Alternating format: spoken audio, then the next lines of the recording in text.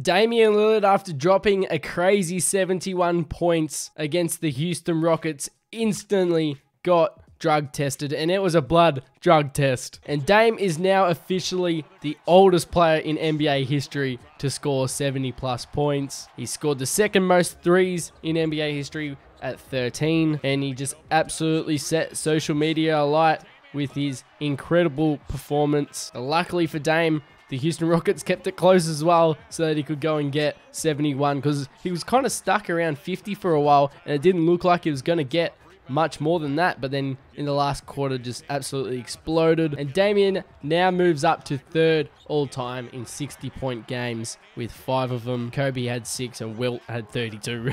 But here's what Dame had to say about the drug test. What was your reaction when you got drug tested? I mean, honestly, I was like, are y'all serious? Like, I did the urine test yesterday, and then they backed it up with the blood draw tonight after the game. That's actually my first time in my career being tested after a game.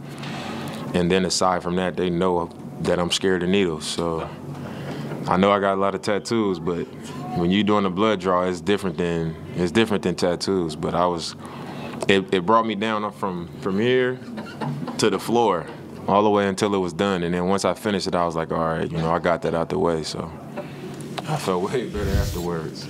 Typically, how often does a player get tested in a year? 4 times a year. 4 times a year? I think it's 4 urine tests, 2 blood tests a year.